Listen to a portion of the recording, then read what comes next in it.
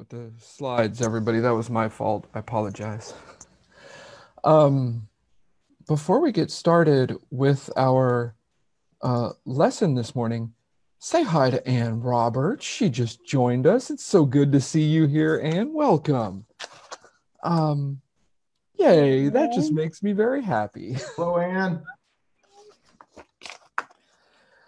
All right, so we are going to kind of keep going with this idea of talking about this amazing encouragement that we see in Hebrews chapter 12, verses 1 and 2, this passage that we kind of looked at a little bit last week, where the Hebrew writer says, "Therefore, since we are surrounded by so great a cloud of witnesses," and that's the Faith Hall of Fame from Hebrews chapter 11. So since we have such a great cloud of witnesses around us, witnesses to the faithful power of God, let us lay aside every weight and sin which clings so closely. Let us run with endurance the race that is set before us, looking to Jesus, the founder and perfecter, the author and finisher of our faith, who for the joy that was set before him endured the cross, despising the shame, and is seated at the right hand of the throne of God. And I want to take a few weeks and really do what the Hebrew writer is asking us to do. I want to take a few weeks and look to Jesus, to refocus our eyes on him as the author and finisher of our faith, because we do not want to forget. We don't ever want to lose sight of who we are in Christ Jesus. Remember, we are a new creation in Christ Jesus. The old has passed away and the new has come. That's 2 Corinthians chapter 5. In Christ, we are sons and daughters of God through faith. That's Galatians chapter 3. In Christ, we once were lost, but now are found. We were blind, but now we see. And so we look to Jesus. We look to Jesus because in looking, in focusing on him, who he is, and what he's done for us, in looking to Jesus, we are remade. We are transformed into the same image. 2 Corinthians chapter 3 and verse 18. We become that which we behold. Because remember, when we look around at the world around us, when we focus on the fleeting things of this life, what is it that we see? And we see a lot of anxiety in the world today. I did a Google search this week for articles about coronavirus anxiety, and just looking at the titles made me anxious. But Philippians chapter 4, verses 6 and 7 says, "Be anxious for nothing, but in everything, by prayer and supplication with thanksgiving, let your requests be made known to God. And the peace of God, which passes all understanding, will guard your hearts and minds in Christ Jesus." So we look to him. What do we see when we look at the world around us? We see grief. The world is full of grief. We suffer through pain and loss all the time. And this congregation and the Lord's people are not immune to grief. But we remember what Paul told the church in Thessalonica in 1 Thessalonians 4 and verse 13. He says, "We do not grieve as those who have no hope." That doesn't mean we don't grieve at all, but it means that our grief is of a different kind. When we who have hope in Jesus grieve, it's a grief with a promise of relief. When we look at the world around us, we don't see that. What we see in the world around us is confusion. Is it possible to even turn on the news and not be confronted with the confusion of the world? There's so much going on. The world is a confusing place. But in John chapter 8 and verse 32, Jesus told us, "You will know the truth, and the truth will set you free. The world is full of voices clamoring for our attention. It's confusing to know where to turn or who to listen to if you're looking at the world. But if you're looking at Jesus, we will know the truth. And so we want to look to him. We want to look to him in the word. We want to look to him in scripture to see the ways that God has provided for us to deal with all of the emotions and feelings, the anxiety, the confusion, the fear, the grief that come just from living in this world. When we're grieving, we can go to the book of Lamentations. It's an entire book of Hebrew poetry that teaches us how to come before God with our grief, how to bring our pain to the Lord. We've also got the Psalms. Probably half the Psalms are written by and about people who are angry, confused, and hurt by the things that are going on in the world around them. These are poems of people who come to God upset. They come to God hurting. They come to God in pain. And Psalm 31 is a great example of this. We're going to read Psalm 31, verses 9 and 10. And as we read these verses, listen to the words the psalmist uses to describe how he's feeling. Listen to the way he talks about his life and the things he's going through and experiencing. This is Psalm 31, verses 9 and 10, and I'm going to read from the NIV. Be merciful to me, O Lord, for I am in distress. My eyes grow weak with sorrow, my soul and body with grief. My life is consumed by anguish, and my years by groaning. My strength fails because of my affliction, and my bones grow weak. Look at those words: distress, sorrow, grief, and anguish. Those are powerful words for the powerful emotional reaction to the afflictions of life. But there's another word in Psalm 31, verses 9 and 10. Some translations refer to it as sighing, but the NIV has a little bit more on the nose translation. It's the word groaning.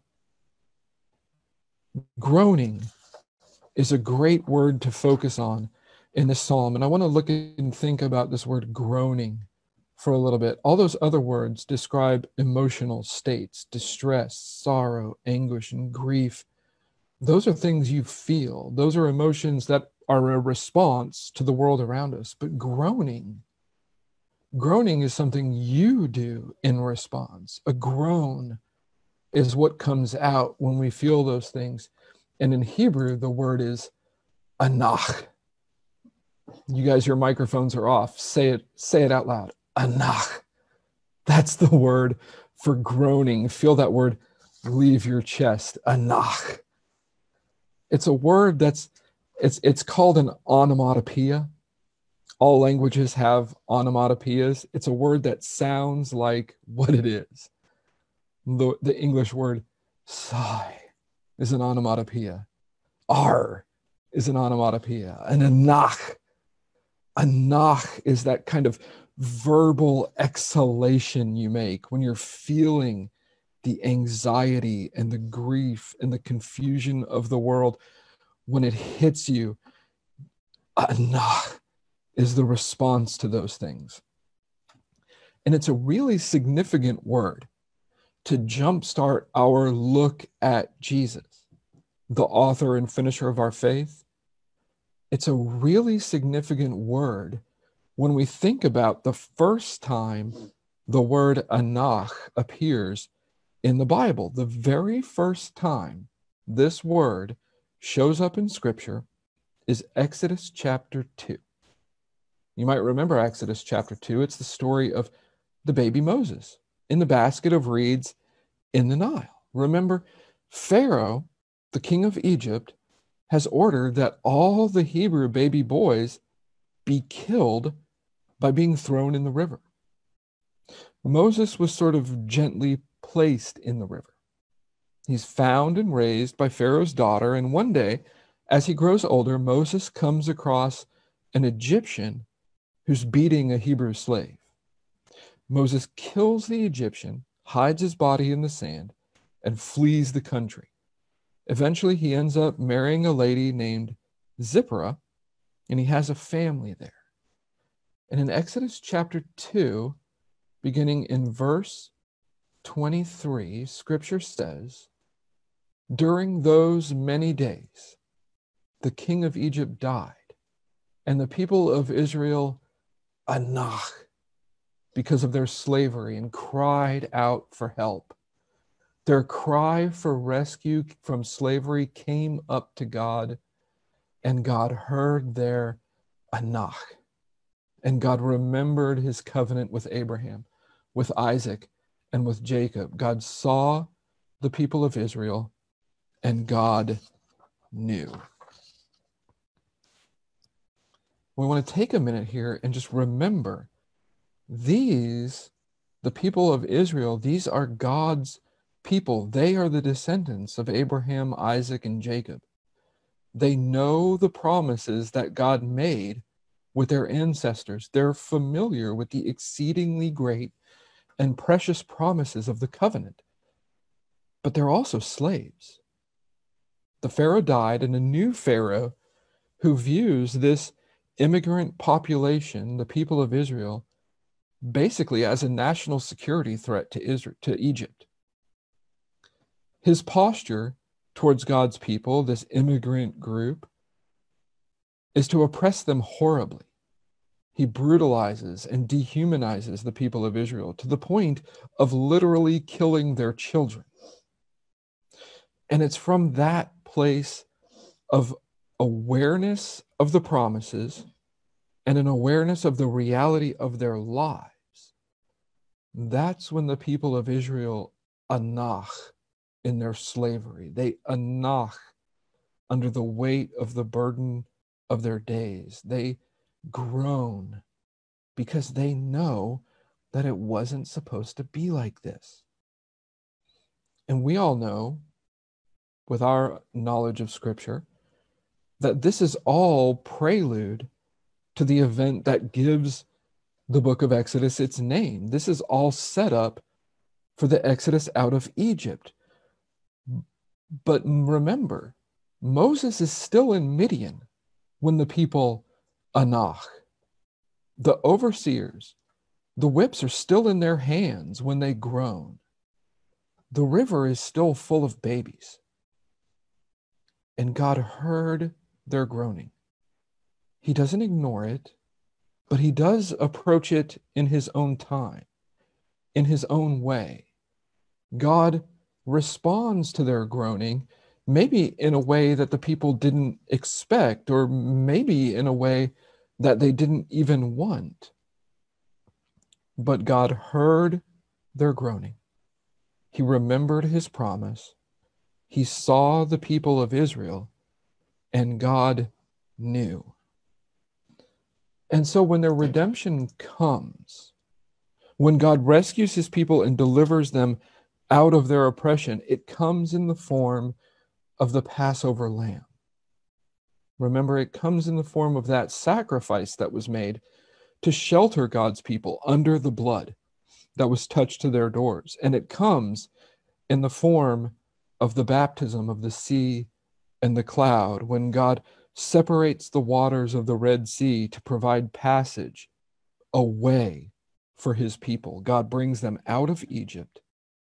And that act of deliverance, the lamb and the sea, it becomes an annual remembrance of what God has done for his people. It becomes a celebration of their rescue. It becomes a hope for their future. And there's a much later prayer that the prophet Isaiah makes.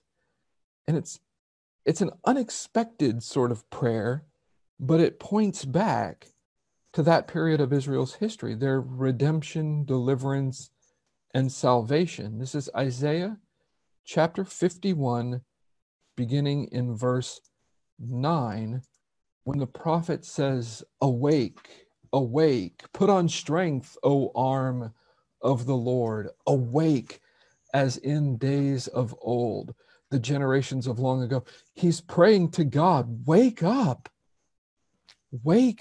arm of the Lord. And that arm of the Lord, that's a reference to God's power to deliver.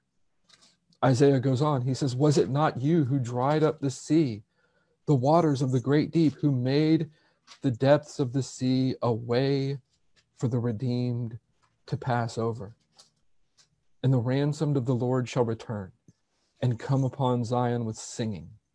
Everlasting joy shall be upon their heads.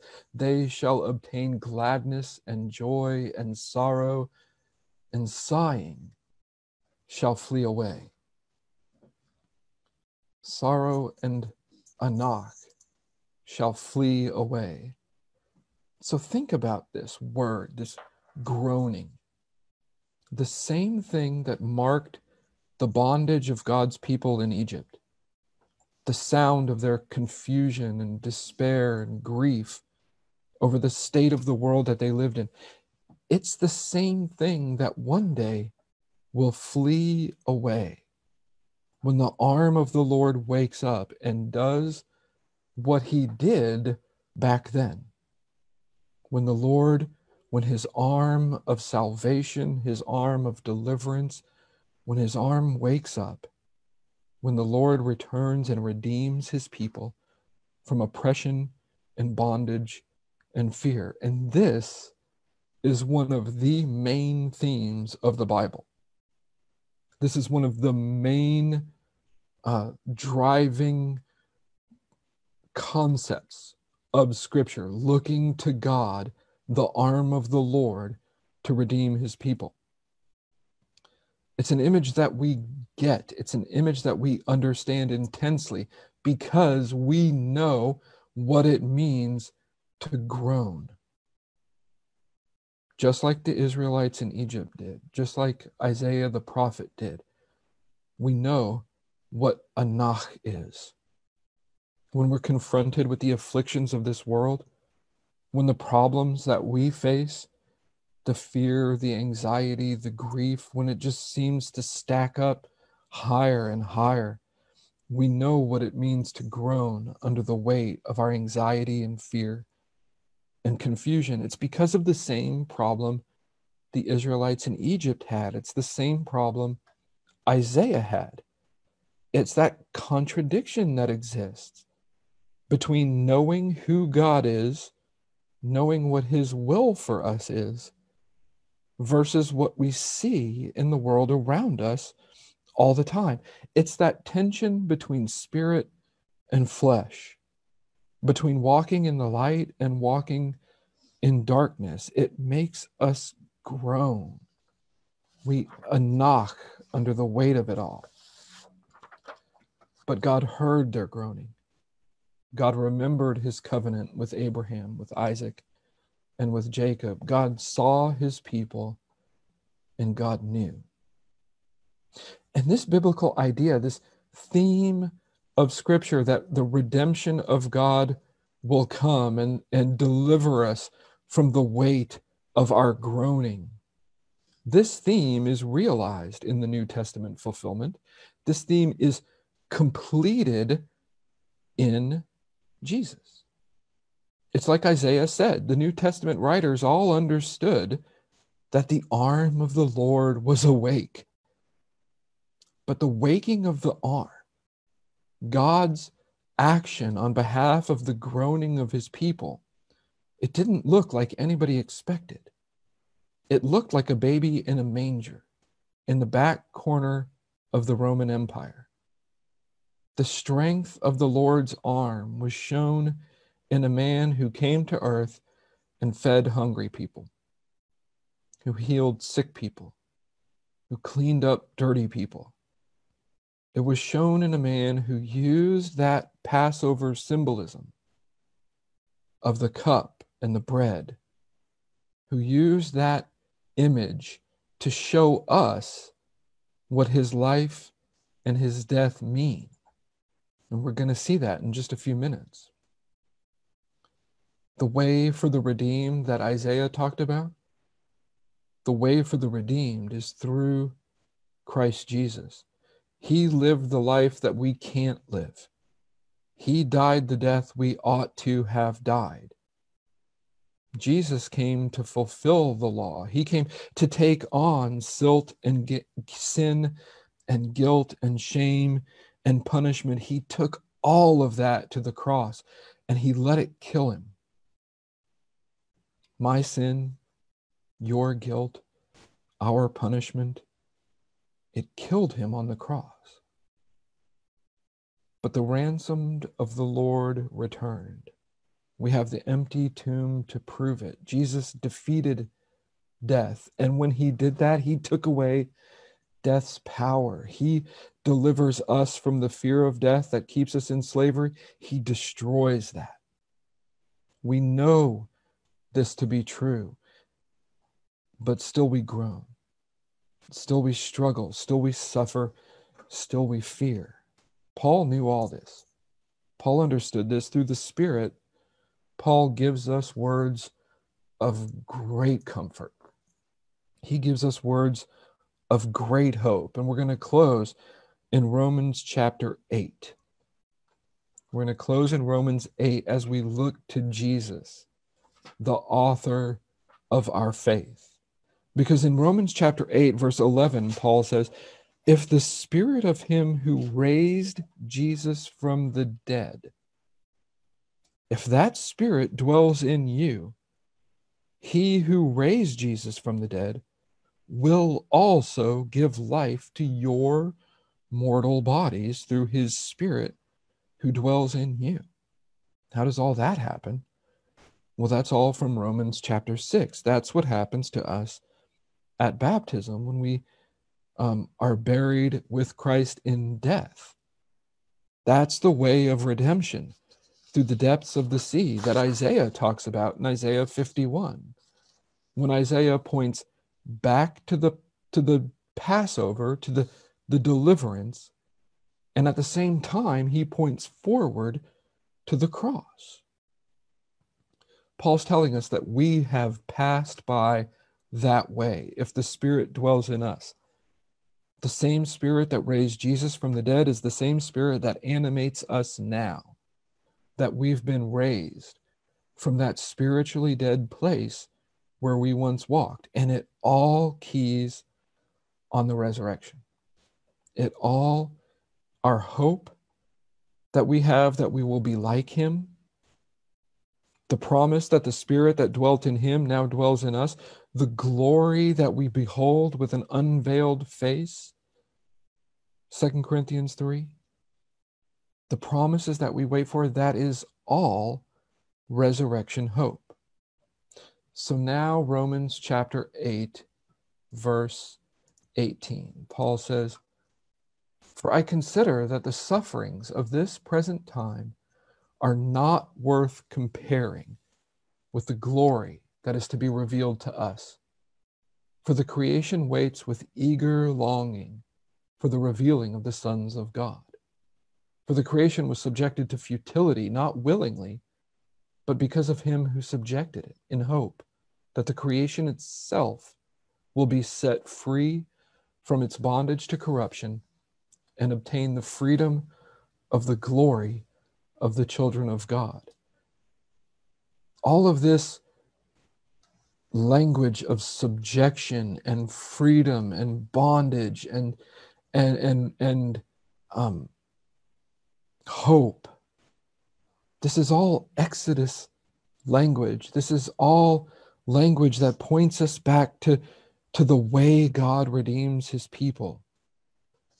He says that the creation will be set free from its bondage. And when the Bible talks about bondage, slavery, freedom, and redemption, remember where it started. It started with groaning. God heard the groaning. He remembered his promise. He saw his people, and God knew. Paul goes on and says, For we know that the whole creation has been groaning together in the pains of childbirth until now. And not only the creation, but we ourselves who have the first fruits of the Spirit, we groan inwardly as we wait eagerly for adoption as sons, the redemption of our bodies. For in this hope we were saved. Now, hope that is seen is not hope, for who hopes for what he sees? But if we hope for what we do not see, we wait for it with patience.